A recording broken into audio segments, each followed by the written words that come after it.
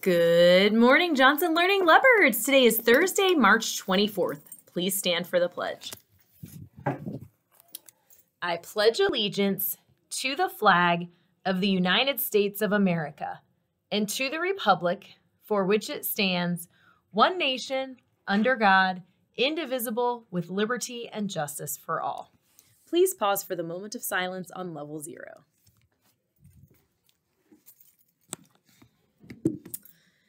All right, everybody, happy Thursday. We do not have any birthdays again today, but we do have some more open-minded leopard leaders to share about. From Miss Hartwell's class, Yaya Camus keeps an open mind with all kinds of new experiences throughout the day. He is always willing to play a new game and include everyone.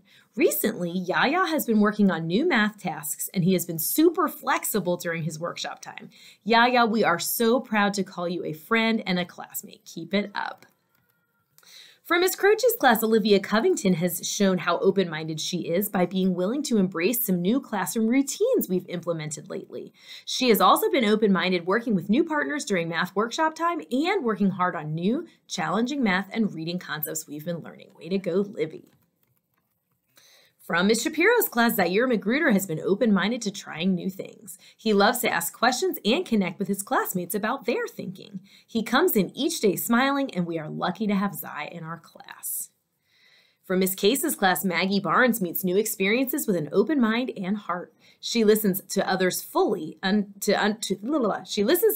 fully understand their perspective and takes on new routines in the classroom with flexibility. She was recently spotted being open to learning a new form of poetry. We love you, Maggie. And finally, from Ms. Wrinkleball's class, Zymir Lockley is always ready for something new. He works hard and perseveres through hard situations. It is a joy to watch him discover new talents. Way to go, Zymir, and great job to all of those open-minded leopard leaders. All right, please join me in reciting the Johnson Code of Conduct. As a Johnson Learning Leopard, I come to learn.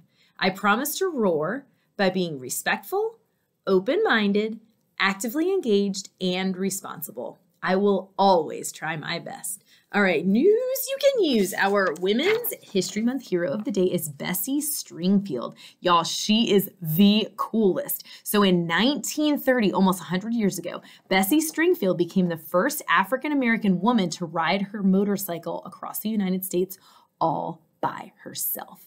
Her feat was credited with breaking down barriers for both women and African-American motorcyclists. Bessie was born in Jamaica and later moved to the United States. On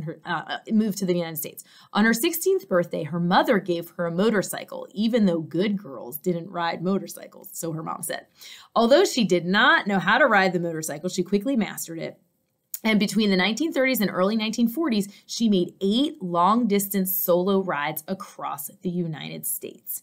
However, because she was Black, she was often denied accommodations like hotel rooms and like places to stay or places to eat while she was traveling. And sometimes she had to sleep on her motorcycle at gas stations.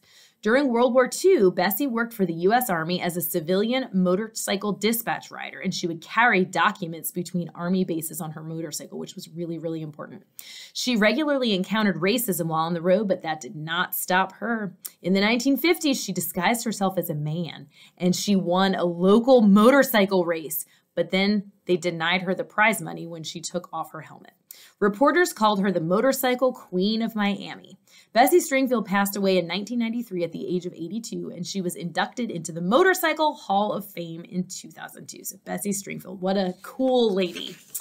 And today is also National Chocolate Covered Raisin Day. Mr. Thompson, my husband, loves this day because he loves Raisinets.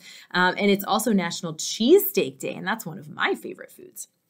All right, today's joke of the day comes from Keziah Anderson Sims in Miss Shapiro's class. What did the lava say to the lava lamp? What did the lava say to the lava lamp? I love you. I love that one. Thank you so much, Keziah, for sharing that with us. And everybody, that is all I have for you all today. I hope you have a thrilling Thursday and think about how you can roar today here at Johnson. We love you so much, and we hope you have a great rest of your day.